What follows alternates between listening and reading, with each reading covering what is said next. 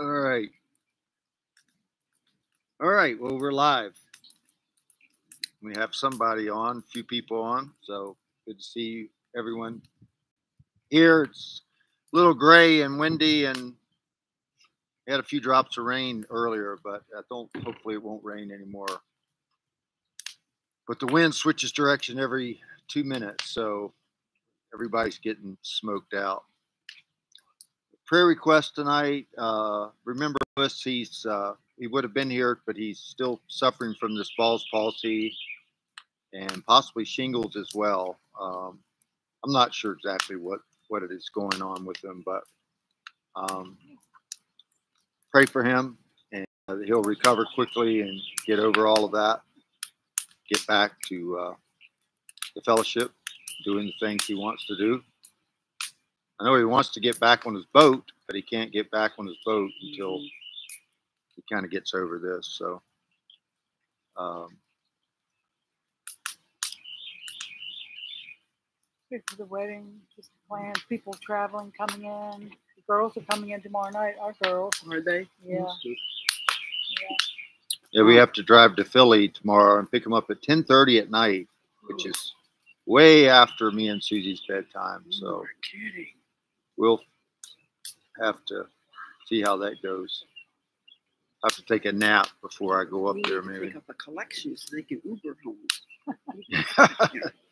Yeah, an Uber would only cost a couple $100 a piece, probably. Of course, it'll probably cost me a couple $100 to drive up there.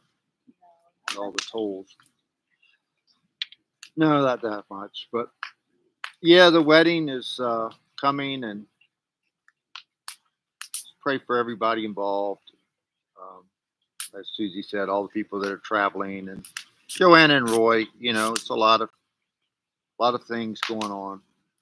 Joanna's getting nervous. And is she? Yeah. Well, I need to get a hold of her. She can't be nervous. Sure, everything's gonna be fine, but. Oh.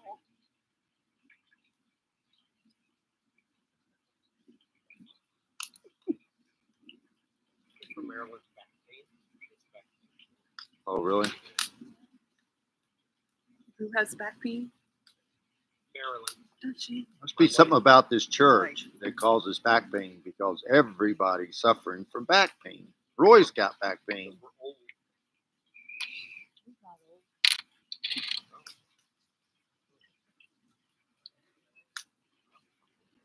Well, and Donna, continue to pray for her, and Diane. Wendy, she's not doing. She's having a hard time sleeping. All right, Wendy. How you doing, Carol? All right? Okay. You holding up? Mm-hmm. All right. Well, we won't belabor that.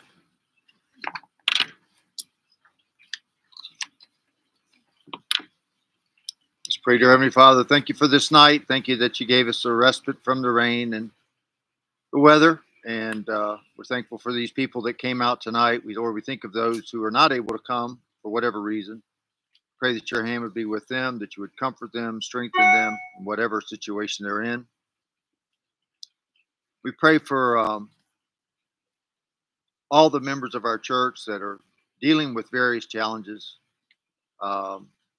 Some of them, I should have mentioned one in particular, but I really can't even describe it, Lord, without talking about things that really they don't want shared. But one of the men in our church, and a personal matter with his wife and so forth, that is just really needs your prayer and your covering there, your deliverance. We think of Lewis, who has been suffering from Bell's palsy and shingles or something to that effect, and seems to be getting a little better, but we're praying, Lord, for complete recovery within the next day or so from that he would be able to join us for the various things that we're doing at the church, and that he would be able to get back to his regular activities and work on his boat and so forth. So we just pray for healing there. We pray for our my son's wedding. and Joanna's wedding this Saturday. We pray that your hand would be upon all the moving parts there, Lord, all the people coming in from all over the country. And my daughter's coming in tomorrow, and Joanna's family all coming in over the next couple of days. And some people are already arriving. And we just pray for everything to be worked out, that you would give Roy and Joanna a sense of comfort and assurance and a blessing, that they know that you're with them, and that they're comforted by all of this, that the stress doesn't get to them, that the all the busyness doesn't wear them out or stress them out. And we just look forward to a great time and a great celebration together with families and friends. And we just pray that you'd watch over all those things, especially, Lord, the weather, Friday night and also Saturday during the wedding and afterwards. We pray for Marilyn, who's suffering from back pain, Lord. I'm not sure exactly what's going on there, but you know exactly. We just pray that your hand would be upon her, that she might be given relief and deliverance from that. And Lord, we think of so many people that we know in our church who are suffering from something like back pain or leg pain or knees pain or sciatic nerve or all kinds of different things like that. And I'm not saying that hopefully in a way that makes it sound belittling to those. I know it can be debilitating, and it has been for many people in our church. And we just pray that your hand would be upon them. We think of Donna, Diane, and Wendy, Marilyn, and others, Lord, that you know who they are. We think of Rusty and Pam as they're traveling, and others in our church who are traveling as well. And we just pray that your hand would be upon them, watch over them, and all that they do. Lord, be with us in this study tonight. Help us to understand the Word of God, and may it speak to us, and may we learn from it and apply it to our lives. That it would not just go in one ear and out the other. We'd be doers of the Word and not just hearers of the Word. Now, Lord, we ask all these things in Jesus' name. Amen. All right, well, let's turn to Ecclesiastes chapter 5. And we're only going to do the first 7 verses tonight and see if that may be quicker, or hopefully maybe it doesn't take as long, but knowing me, it'll probably take just as long. I'm going to read the first 7 verses, and then we'll go back through and talk about them. But I do want you to get a sense of the text. Guard your steps as you go to the house of God, and draw near to listen, rather than to offer the sacrifice of fools, for they do not know they are doing evil.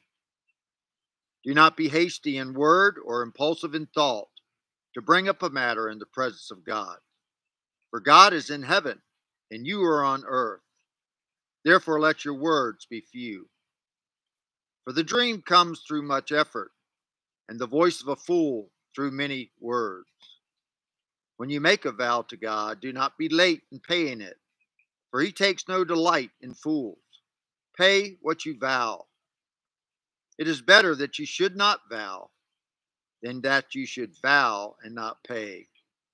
Do not let your speech cause you to sin, and do not say in the presence of the messenger of God that it was a mistake. Why should God be angry on account of your voice and destroy the work of your hands? For in many dreams and in many words there's emptiness or vanity.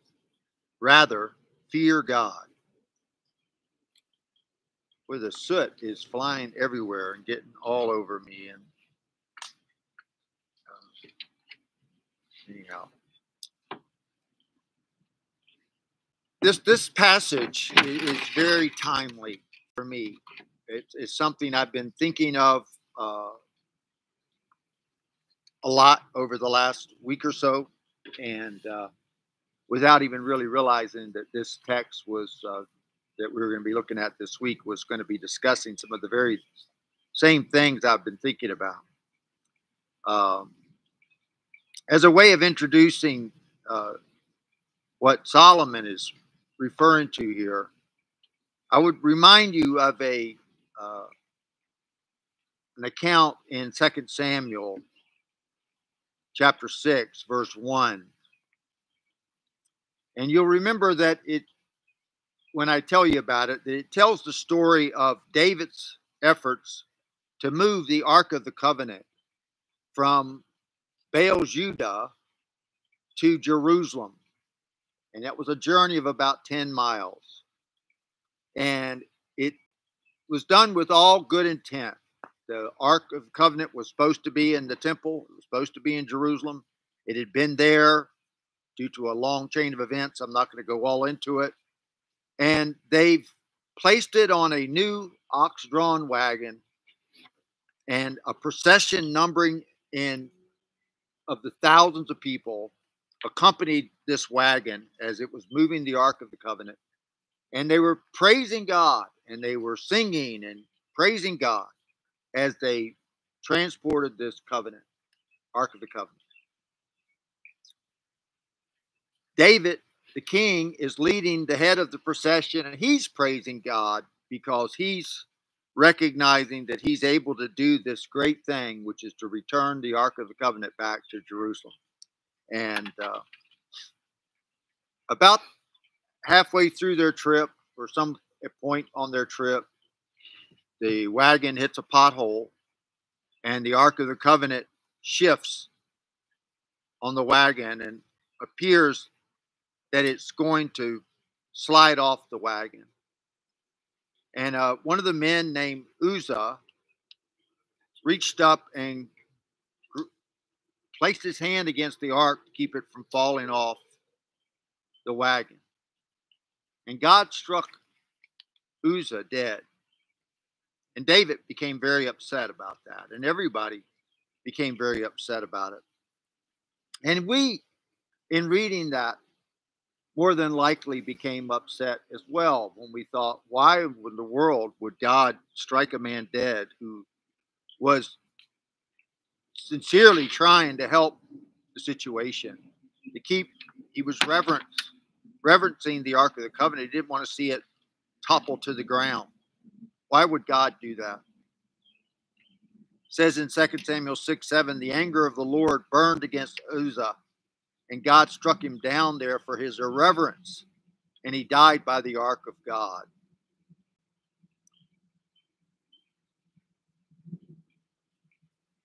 A more careful reading, though, of the scriptures prior to this event,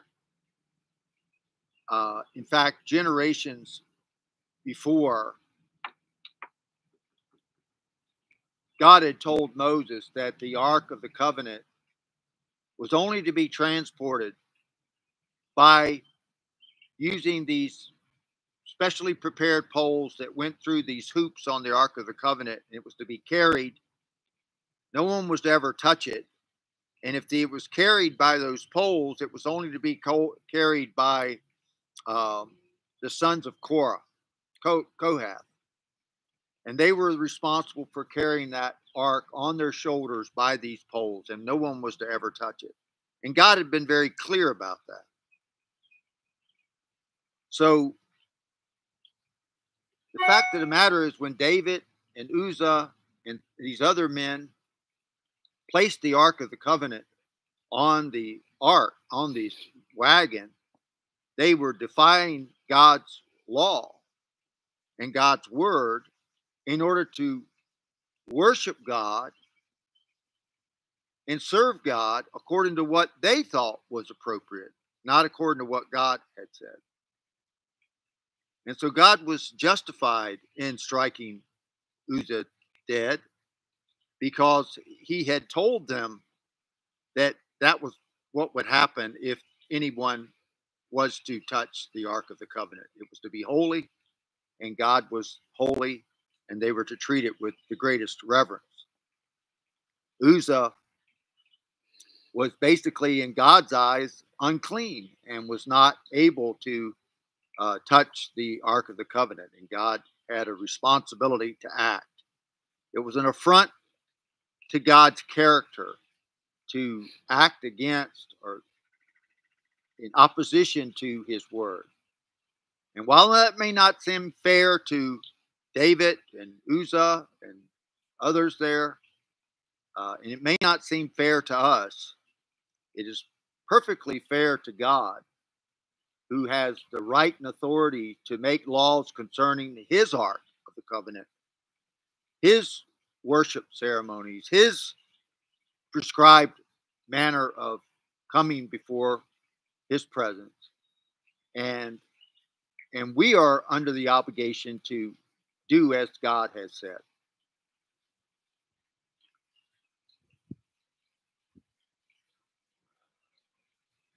One of the problems that we have is we tend to think very little of the holiness of God. We may sing holy, holy, holy. We may mouth those words, but do we really think about the holiness of God? And do we have the proper kind of reverence for him? In fact, if you do a word study of the fear of the Lord, you'll find, I don't know how many hundreds of times that it is mentioned in the Bible, but I'm sure it's hundreds of times. And yet it's something that as Christians, we try to mitigate as much as we possibly can by explaining away what the fear of God really means and how we should really fear the Lord.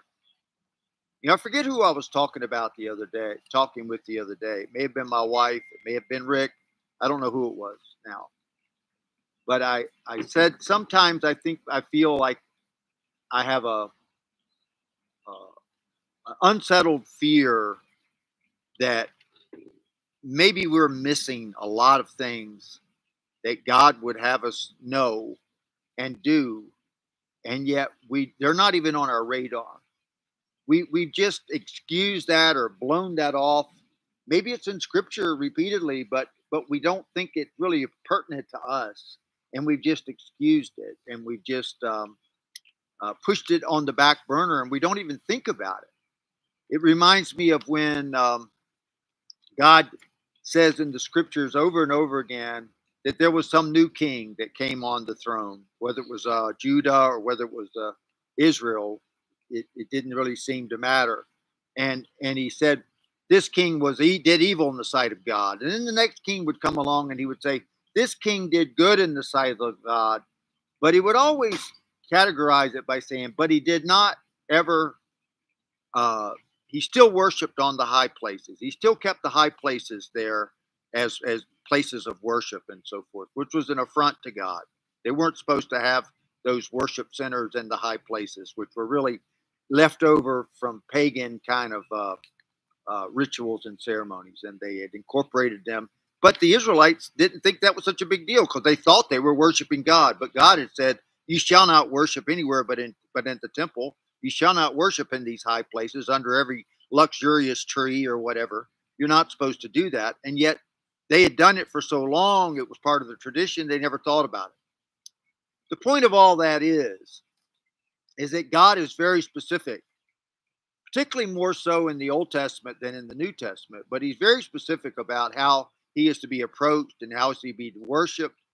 And I don't think that the New Testament necessarily did away with every aspect of how we are to worship the Lord in holiness and in fear. You know, Peter made it very clear, you shall be holy even as I am holy. It was a quote from the Old Testament. So it is pertinent for the New Testament church. And so this is what Solomon is really getting at here, I think, is he's talking about our worship. But the problem is that the worship of the church today is something that is sorely lacking in biblical truthfulness. It's modern contemporary worship is designed to evoke an emotional response at best, or more than likely, it's designed to create and emotional experience. And that emotional experience or emotional response, while it may be genuine emotion and genuine feeling and a genuine experience, is not necessarily true to the Word of God. And so we have to be careful. And I think God struck down Uzzah. He also struck down the two priests, Susie. Were they the sons of Eli, who brought false fire into the worship? And I'm not going to go all into what false fire was, but there was a good chance that they were actually intoxicated, that God struck them down dead in the midst of their, and they were priests performing their duties. Didn't he strike down Aaron, one of Aaron's sons? Yeah, I can't recall. I can't recall that. Maybe. I know these two sons were struck down. He also struck down in the New Testament, in the very first church, in the very first, presumably, weeks of the first church. Ananias and Sapphira, who came in and lied before the church and lied before the Holy Spirit and presented an offering. They were presenting an offering. They were presenting money to the church. And yet God struck them dead. Not because they were insincere in what they did or because it wasn't their money, but because they had lied about how much they were actually going to give and then how much they ended up giving. All of that to say that our worship and all aspects of it need to be very carefully considered, that we are doing it as God would have us to do it. You know, Jesus said, God is spirit, and they that worship him must worship him in spirit and in truth. And that's very important. And the truth is very important. The truth according to what God says we should do. And there's a lot that passes today for worship in the church that I think is actually a terrible affront to God. I don't think God is anywhere in it and anywhere close to it. And yet we have this attitude that, well, if it's done sincerely and it's done with enough enthusiasm and then God is an emotion, then God is obligated to accept it. And God is not obligated to accept it. Remember back when Cain and Abel, God accepted Abel's offering. He did not accept Cain's offering. Both came to worship the Lord. Both came to bring an offering, a sacrifice. And yet God accepted one and did not accept the other. God is not obligated to accept our worship, but we are obligated to worship God. And we're obligated to worship God in spirit and in truth. And that's why I do the things that we do in our church. It's not without careful thought. I'm not saying we're perfect by any means. I'm not saying that we're the only ones doing it right. But I will say this, that as the longer I've been in ministry, the more concerned I've been that we do it as God would have us do it. That offering up any old false fire or any type of fire for that matter isn't acceptable in God's sight. And we need to be very, very careful about it. And I would rather do less than to do more. I would rather do less than to do more. And Solomon says that exact same thing. Let me get to it. He basically says it gives us 4 statements about how we are to approach God in worship. 4 commands. And he references the first one is the feet, then the ears, then the heart, and then the 4th one, the mouth. The first one, he says, watch your step. Solomon says, guard your steps as you go into the house of God. The house of God was referred to the temple in most cases. The center of worship. It was where the Holy of Holies was, and God's presence was actually there, physically there. And Solomon tells his readers here to guard their steps as they enter into that presence. Now, obviously, he's not referring to their physical steps. He's referring to their spiritual steps. Though there could be some physical aspects to the conduct of their life is a reference when the Bible says walk after the Lord or walk in the Spirit or walk according to His law or whatever. It's talking about a physical obedience. So spiritual and physical, perhaps aren't that far apart when he's talking about the steps, but the overall conduct of their life. In other words, he's focusing on the spiritual preparation that is necessary before going to the house of the Lord, before going to present yourself to the Lord in worship. As David said, if I regard iniquity in my heart, the Lord will not hear me. You've got to prepare your heart before you go in there, because you've got to recognize that this is a holy God and have the proper reverence for Him, and not just, there used to be this song, it's still out there, I guess.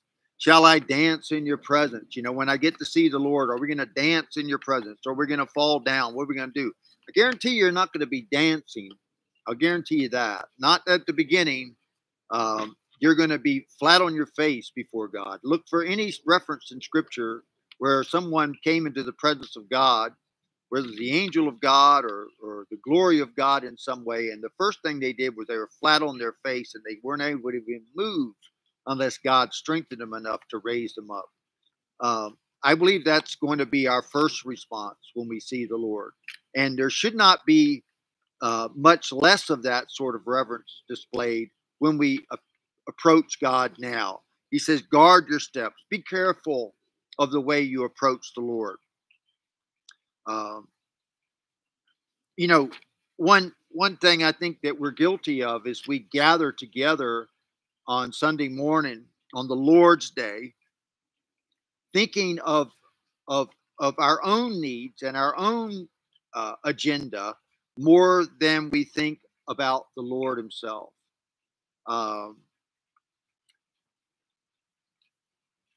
Even to the point, and I don't mean to step on toes here, but I'm just going to lay it out. You can deal with it the way you want to do it. That's if you want to know why I don't make a big deal about Mother's Day or Father's Day. Mother's Day is coming up, and I'm gonna treat my wife on Mother's Day. I'll take her out to dinner. I'll do all these things. But on the Lord's Day, when I come before the Lord, on the Lord's Day, I'm going to come before Him to honor Him. I'm not concerned about Mother's Day at that point. I'm not concerned that it's St. Patrick's Day or that it's whatever day. I'm concerned about that it's the Lord's Day, and we're going to worship Him. And that's what my focus is going to be. Above all else. And I think we need to really be careful about that. A lot of people think that worship is kind of like eating at a fast food restaurant. We just order whatever tastes good, whatever goes down easy, and it's just supposed to satisfy our craving for a certain amount of spiritual food. And if that food is all whipped cream and ice cream and cherries, then we're happy with that. But God isn't happy with that. I talked about this last week. I think I made mention of the fact that the Word of God is our spiritual food, and we need spiritual food more than we need spiritual dessert.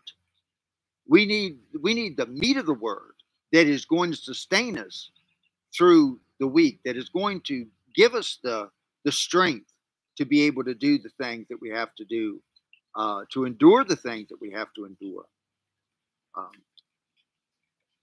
Charles Spurgeon is quoted as saying, the unthinking many, or I will rephrase it this way because he has a flowery way of speaking. Unthinking people many times imagine it to be a very easy matter to approach the Most High. And when professedly engaged in His worship, they have no questionings of heart as to their fitness for it. But truly humbled souls often shrink under a sense of utter unworthiness.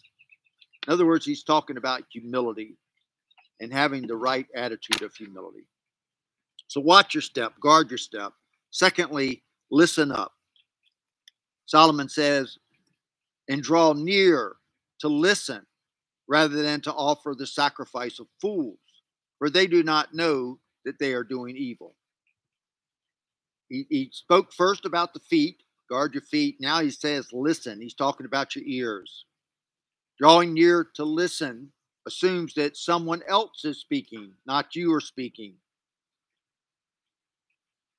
In the house of God, it was designed not merely for a place of experiences or expressing, but it was the place where God spoke, particularly through the reading of his law and his word by his priest.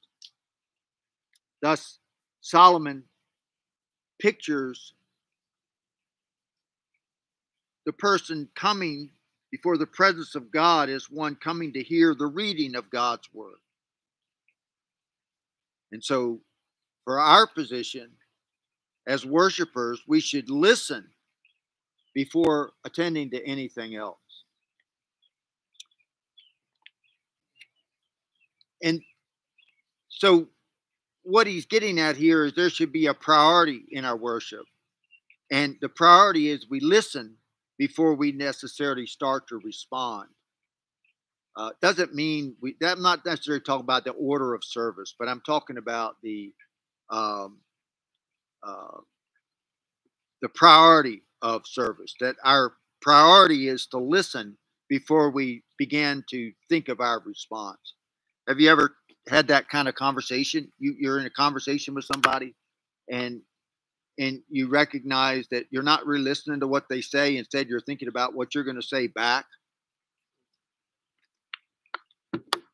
Well, that's exactly what he calls a fool here, a sacrifice of fool, that they don't know that they're doing evil because they're coming into the house of the Lord and they're speaking before they listen. Before they listen to God, they have a whole bunch they want to say.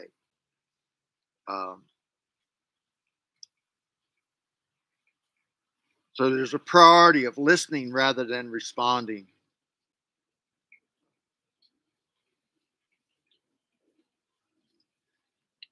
So his word is the foundation for our worship.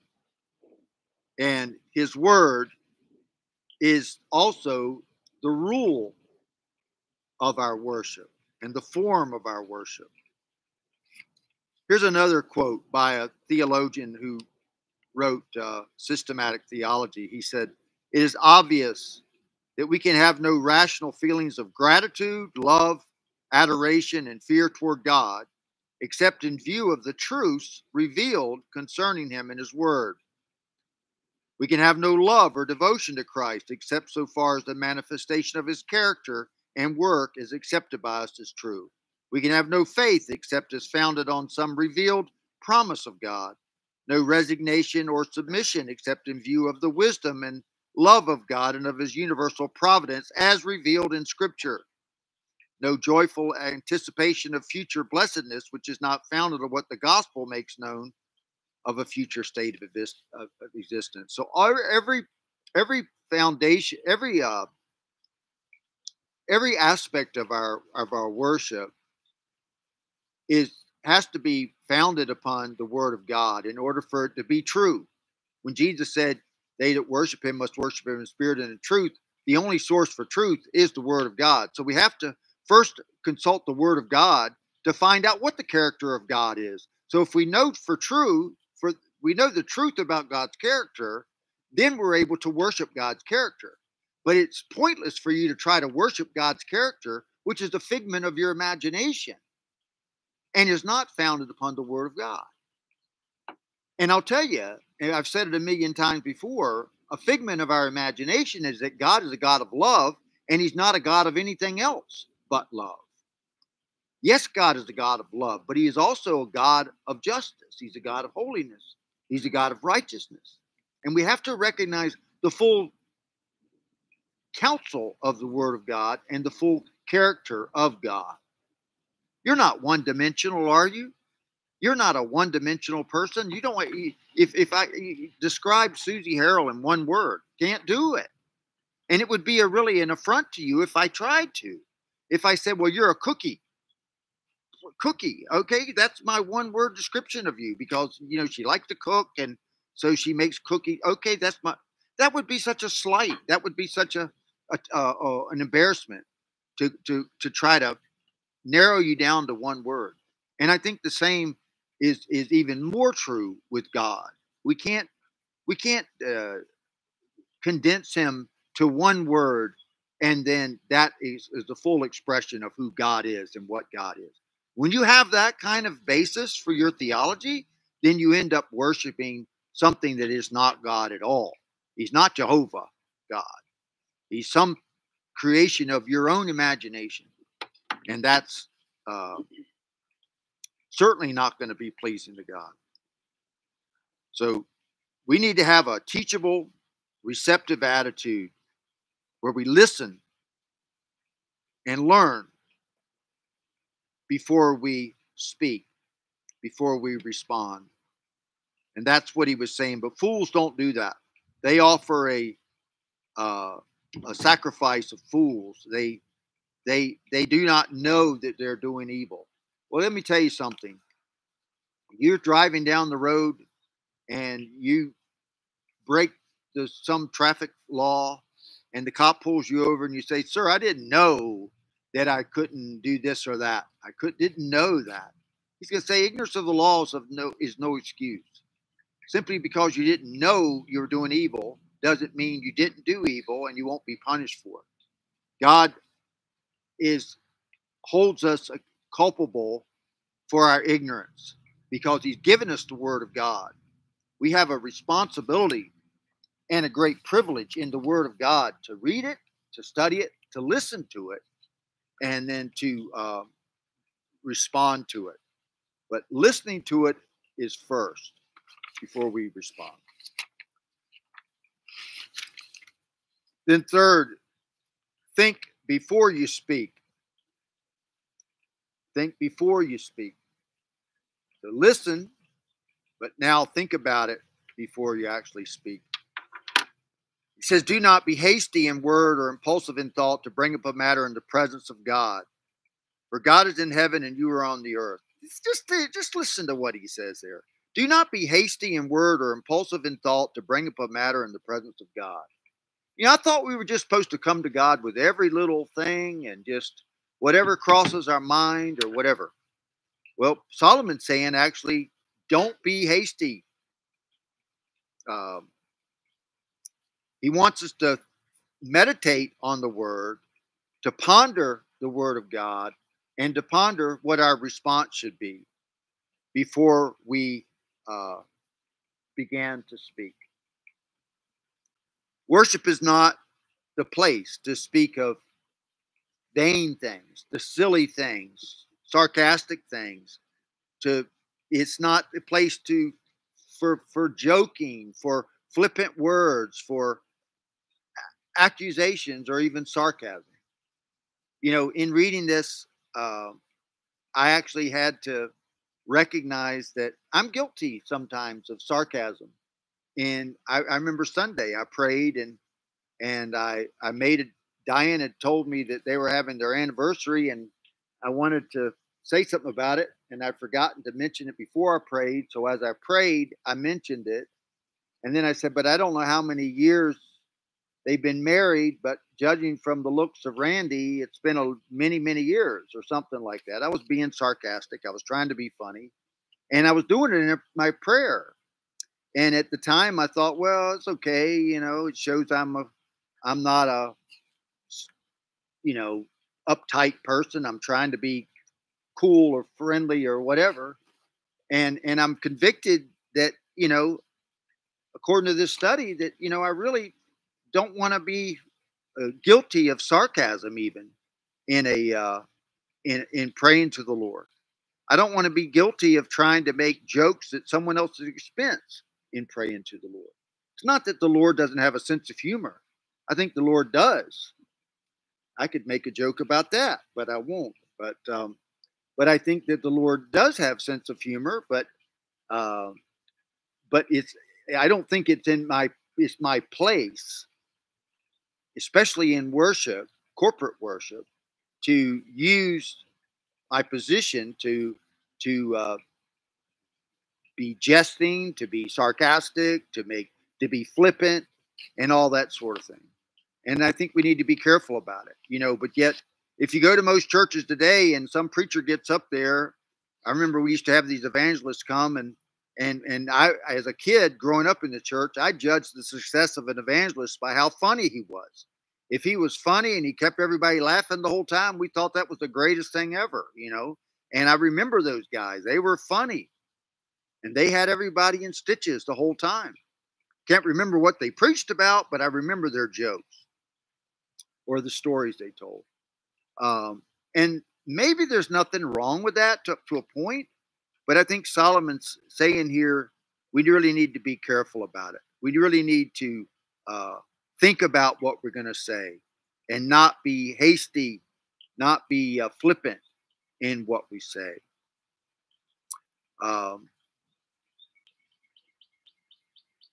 It's important that we appreciate God's holiness and his eternal nature, the fact that he is in heaven and we are on earth, that there's this great chasm between us, that he's inapproachable in any sense other than through the blood of Jesus Christ.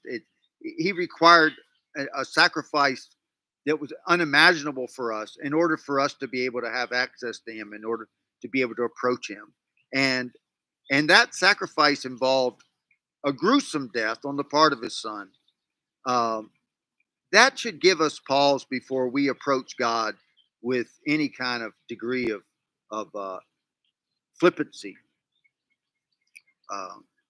And I think it's true in the way that we pray as well.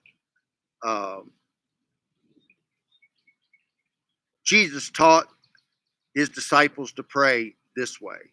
He said, "Pray then in this way. Our Father who is in heaven, hallowed be your name." I incorporated that prayer in our service last Sunday. And I'm probably going to do it again. Not because I want to have everybody just say by rote the Lord's Prayer and you don't really think about it. It's just a ceremony. It's just part of a liturgy that we go through, and it sounds holy or whatever. No, I want to actually think about the things that Jesus said we should pray for and how we should pray for them and what he said in that prayer. And hallowed be your name. So much is inculcated in that phrase. Hallowed be your name. Holy is your name. And the holiness that we should have towards the Lord when we come to him in prayer is not something that we should just brush aside and say, well, that's Old Testament. We don't have to be that way. We don't have to worry about that. We can come before him shucking and jiving and just having a grand old time. And God will accept anything, that we throw up there.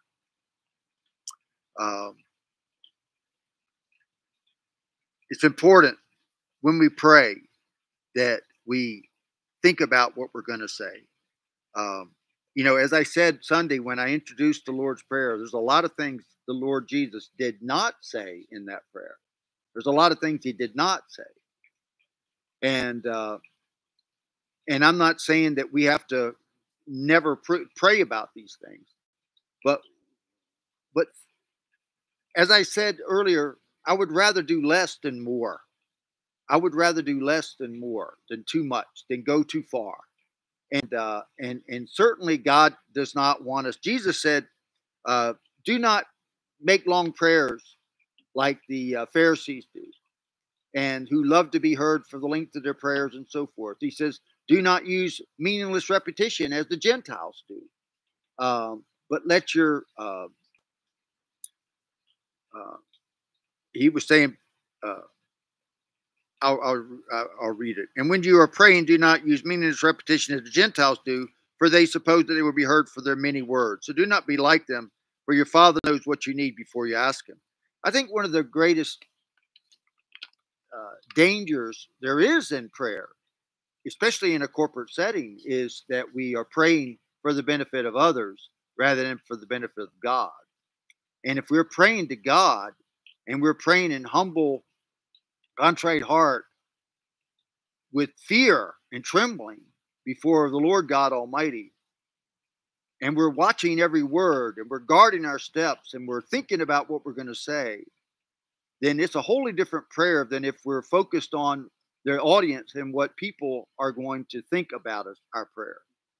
I think a lot of people are afraid to pray publicly because they think that they've got to somehow put on a show or a speech or something. And you're not praying for people's acceptance or people's adoration or whatever. You're praying to be heard by the Lord. And you better be careful what you say to the Lord and how you say it. Because the Lord knows your heart. The Lord knows if you're praying to him or if he knows if you're praying to them. And so he knows that. And if we're really praying to the Lord, we need to be careful and make sure we do not pray for public opinion.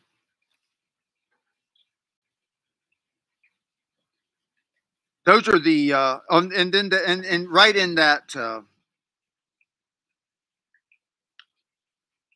I kind of skipped over the one statement there in that verse. He says, "Therefore, let your words be few, for the dreams come through much effort, and the voice of a fool through many words." Let your words be few. That's what I was getting at when I kept saying, "I'd rather say less than not more." When Jesus, when he said, "Pray in this way," and he led us through the Lord's Prayer. You look at that prayer, and it's very concise. I mean, each word is weighted so heavily and is so pregnant with meaning. Each word, each phrase. He didn't have to go, pray for 10 minutes and cover all of these different things. His verbiage was so concise. And we're not going to be able to pray like the Lord Jesus prayed, but we can certainly have that as a standard that we're trying to strive for. And we can also apply the principle that let your words be few. And then he says, "For the dream comes through much effort, and the voice of a fool through many words." There's a lot of debate as to what exactly it means here, but in a sense, he's saying a dream here is not revelatory dreams, where you think God speaks to you through a dream. Not that, but vain imagination. That's really what he's referring to as far as dreams, imaginations, things that we imagine about God. We imagine that aren't founded in the Word of God. They're founded in our own imagination. And that just goes back to what I said earlier about how our whole view of God has to be founded in the Word of God. It can't be, God is not served by us sitting around a campfire and saying, "What do you think God's like? What do you think God's like? What do you think God's like?" And we come up with a consensus of what we think God must be like, and then we worship that.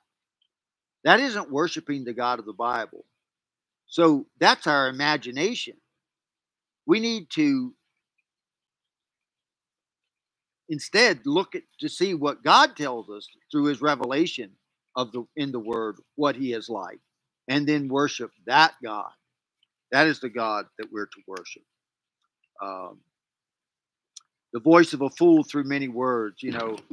I remember in school thinking or being told, somebody said it, whatever time, I forget, but perhaps it was kind of an adage at the time that the quietest person in the class was the smartest person. That wasn't always the truth, but it certainly was the perception, wasn't it? That the quietest kid in class was probably the smartest one, because at least they appeared that way. It was a person that talked incessantly, was always babbling off and going off into something that was really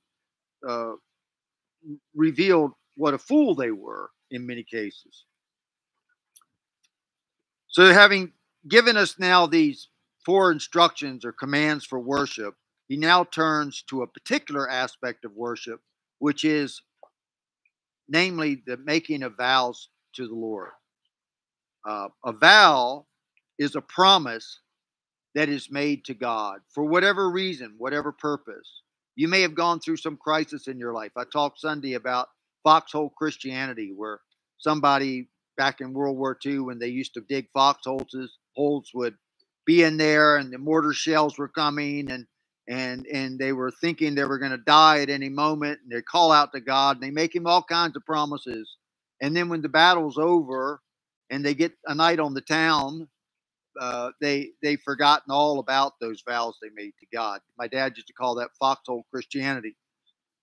That's kind of the idea of making vows to God that you have really, you forget about once it's not convenient anymore, once the crisis is over.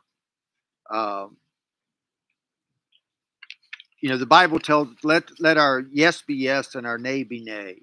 And you're better off not making any vows to God than making a vow and not keeping it. And that's exactly what he says. He says, when you make a vow to God, do not be late in paying it, for he takes no delight in fools. Pay what you vow. It is better that you should not vow than you should vow and not pay. Now you can apply that to any situation you want, but if you made a promise to the Lord, you need to be careful to perform that promise.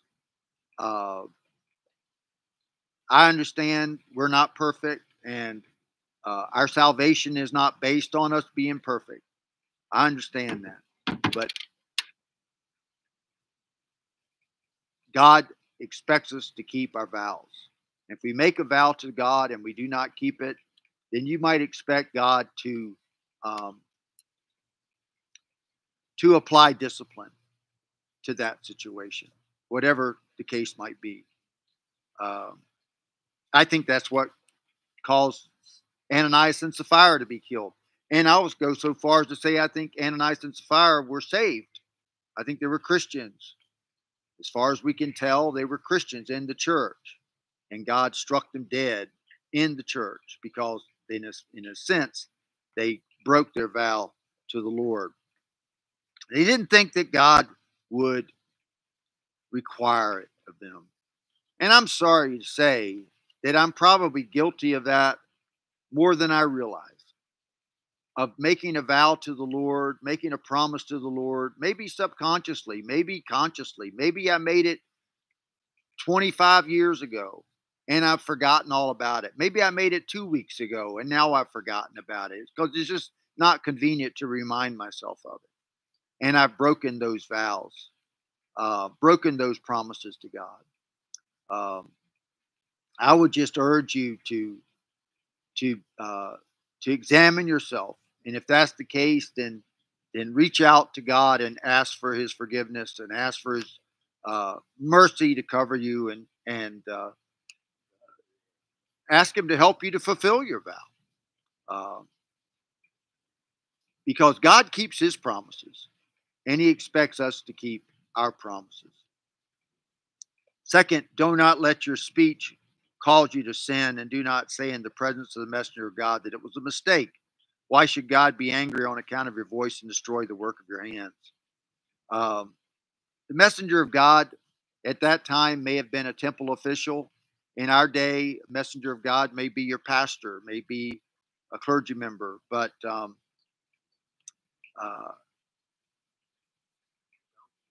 what's that? A donkey. Yeah, you're right about that.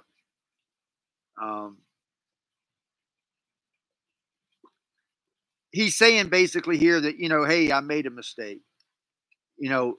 I knew a man once who said he was called to the ministry, and he went to Bible college and he graduated and he went out to ministry, and he worked for years and took a salary and so forth, took a church and all this sort of thing.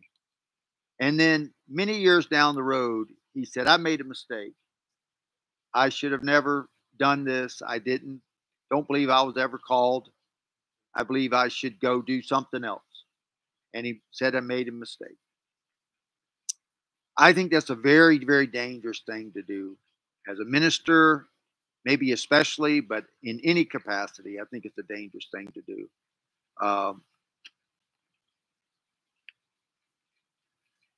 He says, why should God be angry on account of your voice and destroy the work of your hands? How would you interpret that? On account of your voice, on account of the thing that you said, the kind of promises you made, God now is angry and he will destroy the work of your hands. Exactly what does that mean? Maybe your ministry, maybe your livelihood, maybe your life. I don't know. I've often said I feel like I'm bulletproof as long as I'm doing what God wants me to do. But when I'm no longer doing what God wants me to do, then God more than likely will take me. And so when you look at Peter, when you look at Paul, when you look at everyone in the Bible, uh, they were bulletproof until God was done with them. And when God was done with them, he took them. So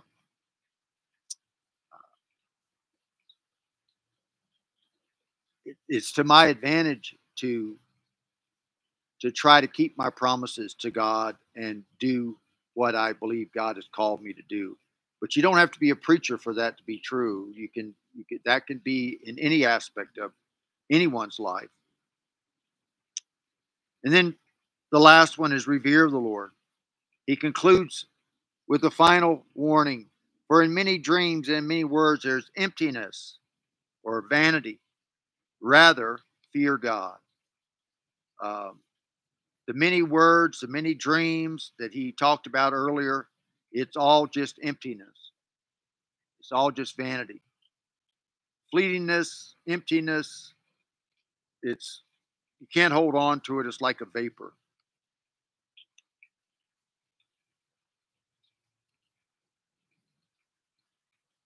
He's really talking about, our worship of the Lord. If it's founded on these superficial uh, external things that we've conjured up, that we do out of our own enthusiasm or our own sense of emotion or whatever, and we throw them out there to the Lord, or we engage in them even wholeheartedly, even sincerely to the Lord, it's all vanity, it's all vapor, unless it is founded upon the Word of God. And you better make sure that it is, because everybody can claim, you know, the Word of God to a certain extent. I mean, the Catholics are quoting the Scripture. Every false prophet on TV is quoting Scripture. Um, but are they really interpreting Scripture properly? Um, Rightly dividing the word of truth? That's something to be debated. But when it's coupled with a proper fear of the Lord, then you can be confident that God is accepting your worship, and that's what he ends with: to fear of the Lord. Um, Fear God. Fear God is to revere God, um, to have an awesome, holy respect for God that keeps us from presuming upon the grace of God, that keeps us from presuming upon God to be tolerant of our independence, of our willfulness, of um, our false fire that we offer up to the Lord, our sacrifices of fools that we offer up to the Lord, and think that somehow God is just going to be this big old roly poly Santa Claus up in the sky that's going to accept everything and tolerate everything. And he just loves us. And he's just happy if we're praising him all the time. That's all he really wants us to do, is just praise him. And he doesn't really care how we do it, as long as we're just praising him. Doesn't care about anything else. That's a foolish, uh, blasphemous view of the Lord and of what our response to the Lord should be. So let's think about the way that we are to approach God and to guard our steps, to guard our mouth, let our words be few, to ponder and meditate upon the Word of God, to listen first rather than speak, and then fear the Lord. Fear the Lord more than we fear man. Keep our promises. Keep your vows. Don't let your speech cause you to sin. Don't say you made a mistake. Let your yea be yea and your nay be nay. And fear the Lord. All right, that's it. We're 2 minutes over. I knew we wouldn't finish early. Thank you, Lord, for your word. As convicting as it is, help us, Lord, to be good stewards of the grace that you have given us, of this salvation, which we were given, which we didn't earn, which we didn't inherit, but you gave us through your grace, through your sovereign grace, and you appointed us. Help us, Lord, to be good stewards. Help us to worship you in spirit and in truth, as you would have us to worship you. And may it be a testimony to those who are seeking you, who are seeking to learn of you, as they watch our example, that we revere you, that we believe you are holy and you are deserving of our worship, and we are to serve you. And may they see the humbleness of that and the truthfulness of that, and may they respond to it. Not that we're doing it to be viewed necessarily by others outside of the church, but Lord, the church today is a laughing stock, I believe, in the eyes of the world, as they look at the escapades that are going on in a lot of these churches, particularly some of these mega churches, and the free-for-alls that are going on, and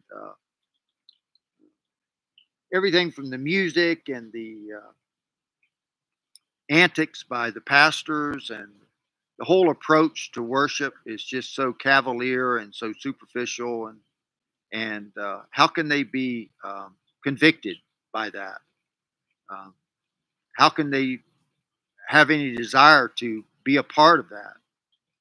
So, Lord, I just pray that we would turn our hearts to you, listen to your word, study your word, and rightly divide the word in truth, and that we might worship you, Lord, as you would have us to worship you. We know that worship is a whole lot more than singing and clapping our hands, but worship is being obedient. To obey, Jesus said, is better than sacrifice. All right, Lord, thank you, and watch over these people. We ask this in Jesus' name. Amen.